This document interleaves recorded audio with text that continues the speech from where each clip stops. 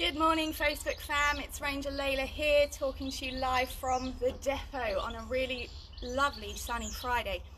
I know you're probably all used to maybe having a pond update on a Friday or a little video, but I just wanted to come to you live today to talk about something a little bit different. We all know the rules have changed. We are now staying alert. A lot of us are allowed to be back out in the sunshine, yes, and spend as much time as we want outside. Just a gentle reminder, please, if you're going to go out and use the lovely countryside that surrounds us, please take home your litter, we beg you. We have unfortunately seen an increase in people leaving litter around and a bit of antisocial behaviour up in our woodlands and things like that. So we just wanted to pop in to remind you guys, please, by all means, enjoy the outside. We've all been cooped up for a long time now, it feels like forever.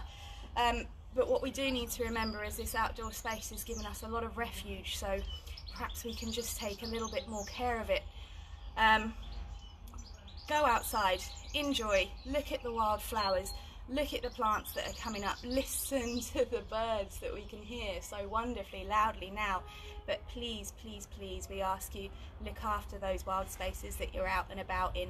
And you know what, if you do see somebody littering, you do see somebody fly tipping, please, if you don't feel comfortable approaching them, let us know, let the authorities know, and together we can make sure that our spaces are somewhere lovely that we can all use for the greater good.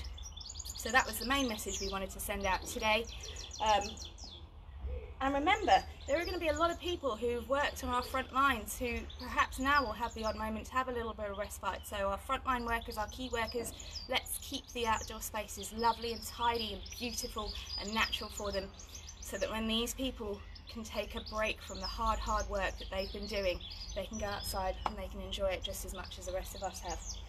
So before I end this, I'm hoping you all saw our Give COVID the Boot video that came out last week.